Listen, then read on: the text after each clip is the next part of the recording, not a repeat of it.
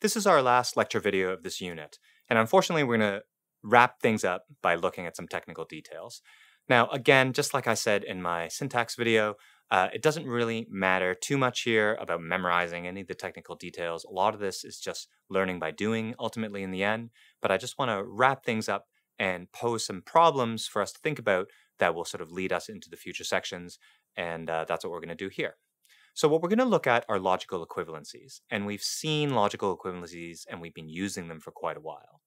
So all of our sentential logical equivalencies hold in predicate logic. As long as you're doing them over the same sort of logical connectives, we're not going to have any problems. So these all hold. Same with these ones, the double negation, contrapositive, exportation. Exportation, of course, is an important one. We use that a bunch. And yeah, I just want to sort of make it clear that these are all good. I'm just going to highlight a couple extra ones that we've been using and highlight some problems that we're going to think about in what comes next. Here's a logical equivalence that we've been making use of already in this unit.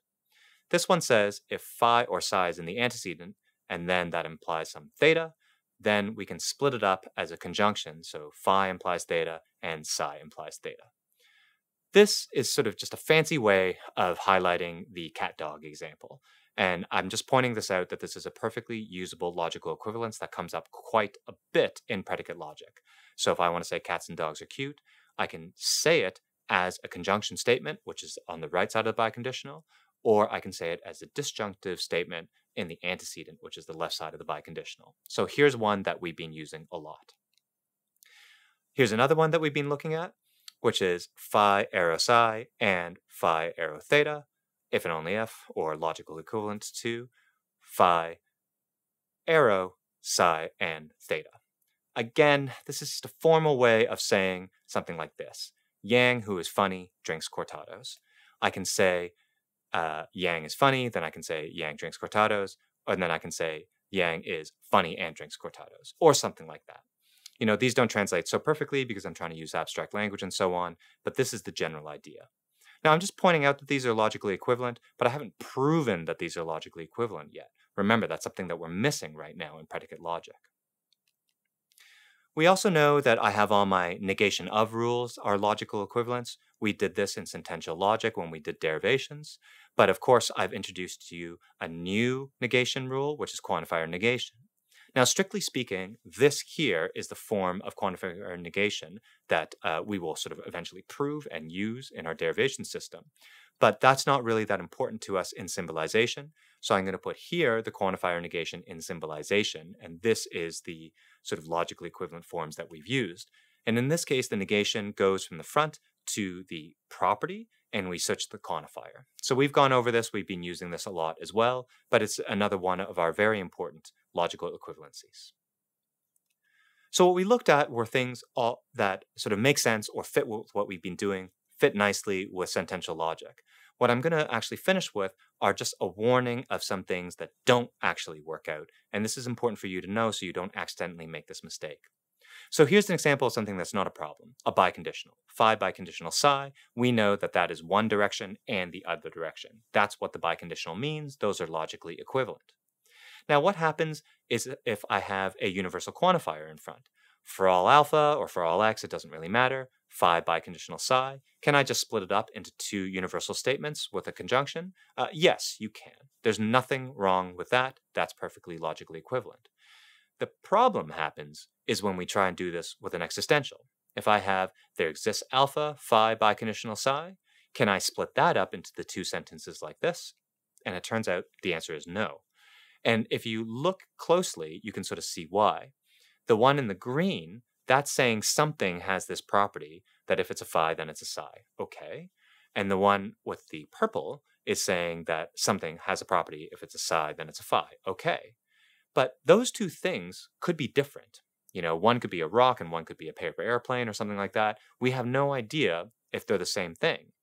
And if you look on the left side of the biconditional, it is asserting that it is the same thing. So these are actually not logically equivalent, even though you might think you can do it because of the sort of previous forms of the biconditional. So you got to be careful in this particular case.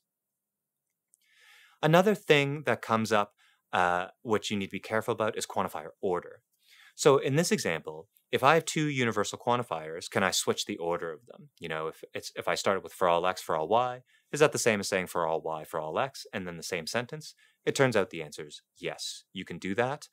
You might ask, why would you do that? Well, it doesn't come up too much yet, but it comes up more in multi-place predicate logic. But another thing is, if you're sort of a math or computer science student, you might actually think in these terms quite naturally. So this is sort of addressing that. Uh, can you do this with the existential? If you have there exists an x, there exists a y, can you swap the order to be there exists a y, there exists an x, and have it have the same meaning? Turns out the answer is yes, no problem.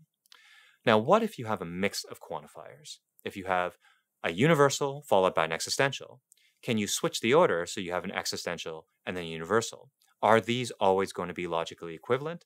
And here, it turns out the answer is no. So this is important to know.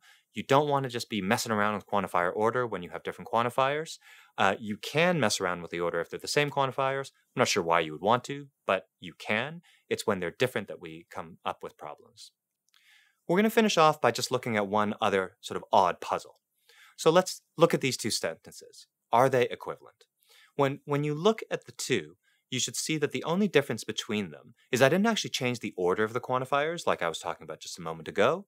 What I did was I increased the scope of the quantifier. So on the right side, the existential scope, the there exists a y, runs over the entire sentence. And on the left side, the first one, the existential only modifies the g. Now you might think this is not a problem because the y only appears in the g, and I'm extending the scope of the existential over something that isn't really relative to or related to it, which doesn't really matter. And you'd be right. It turns out that these are perfectly equivalent. There's no problem with it. And here's another example. So here the example is the same. I start off with a small scope on the existential. It's just it's the g and the consequent. And then I change that. I pull the existential out to the front, and I make the scope of the existential the entire conditional statement. I haven't switched the order of the quantifiers. Are these equivalent? The answer is yes. So you might wonder why this matters. Some people really like putting all the quantifiers in the front and then symbolizing a sentence. And what I'm showing you is in these contexts, you can do that if you want to. It doesn't really matter that you extended the scope and put the quantifiers all at the front. What about this example, though? So in this example, it's a little different, I guess, but it's basically the same idea. Here I have the universal for all x fx, and notice that the universal scope is just the fx, which is in the antecedent. And then I pull the universal to the front, and I get the sentence as follows, where the scope of the universal is the entire conditional sentence. Of course, I could then pull the existential out as well, preserve quantifier order, and I could ask the same question. But for now, let's just focus on this. Are these equivalent? Well, you might just assume that the answer is yes. I told you the first two are equivalent, but it turns out here the answer is no. You cannot rip the quantifier in this last case to the front and increase the scope over the entire conditional. It will not create a logically equivalent sentence. So in general, if you really care about this sort of thing, you can remember that pulling quantifiers out to increase the scope range works for and or, but you're going to have problems for the conditionals and the biconditionals. Biconditionals for sure. And in general, you just can't really increase the scope of a quantifier. So this sort of matters because some people will want to put the quantifiers all at the front, thinking it won't impact their sentence, but it turns out that it does in conditional cases. So you don't really want to have to worry about this. And the best thing is to just not worry about this by not doing it. Fortunately, the scope symbolization tips that I taught you, where you open a scope wherever you use a new group and you close the scope whenever you are done with that group, make it so that you don't actually fall into this trap. How we've been symbolizing all along avoids the problems that I just talked about. And also, that previous slide explains why it is that these two are not equivalent. Well, that's not actually true. I didn't explain it. I told you that they're not equivalent. What I'm missing is actually the ability to prove to you that they're not equivalent, because as you should sort of already notice, we don't have a proof system yet for predicate logic. All right, that's it for this short video. We're just wrapping up and tying up some loose ends, so just careful with your scope, careful with moving around the quantifiers. But like I said, you don't have to worry about any of this if you've been symbolizing using the canonical form and following the tips that I've outlined with respect to scope and so on. What's next? Well, that's the end of this unit. We have a little wrap-up video, but our next tool that we need is that proof system, its derivations.